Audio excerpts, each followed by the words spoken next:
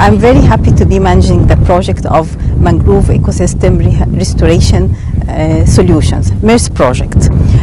The MERS project have 5 main objectives. The first one is the plantation of mangroves in the areas where its growth has been declining along the western coast of the Red Sea.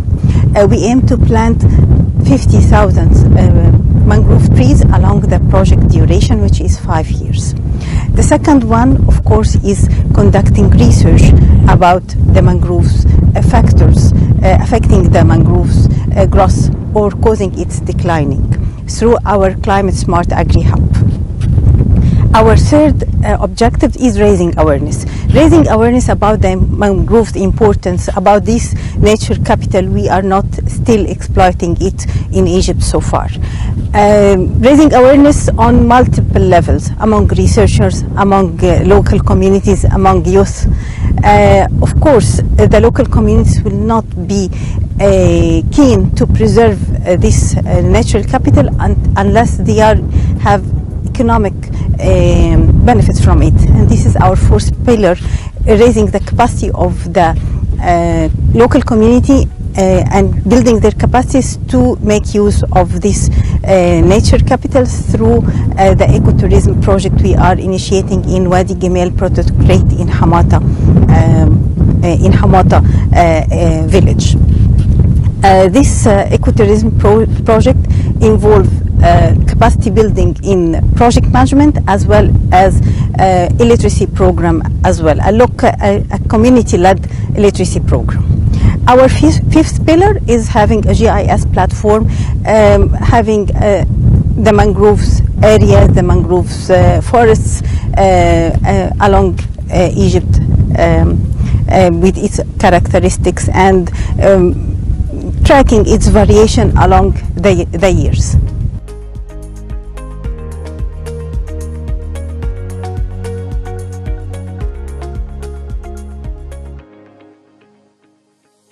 Here in MERS project, in our restoration project for mangroves trees in the shoreline of the Red Sea in Egypt, we are having 2 phases of germination of the seedlings and the seeds. The first one was planting the seeds to germinate for 1 year, almost 1 year, in the poly bags under the nursery and net. And after 1 year, we retransplant it with the local communities in the shoreline over 2 sites in Safaga and Hamato with the 2 species of Avicennia and Rhizophyra. Mostly we are planting the Avicennia trees species, and this is our plantations for previous 2 years. This is about 13K seedlings of both Avicennia and Rhizophyra. The MERS project stands as a nature-based solution addressing the pressing issues, the pressing challenges of climate change. Through its collaborations and engagement with the local communities, we are looking forward to rehabilitating and restoring the mangrove forests along the Red Sea coastline. In areas such as Safaga, Hamata, Marsa Alam, we are working closely with the local communities on growing different mangrove species, most especially Avicennia marina and Rhizophyra species, which are the most dominant species on the Red Sea coastline in Egypt.